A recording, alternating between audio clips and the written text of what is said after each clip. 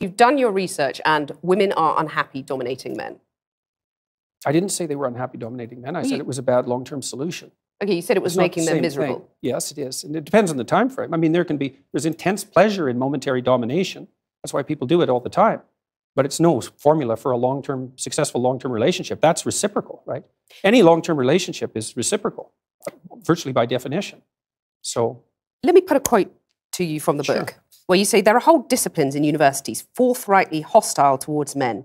These are the areas of study dominated by the postmodern neo-Marxist claim that Western culture in particular is an oppressive structure created by white men to dominate and exclude women. But then I want to put minorities too dominate.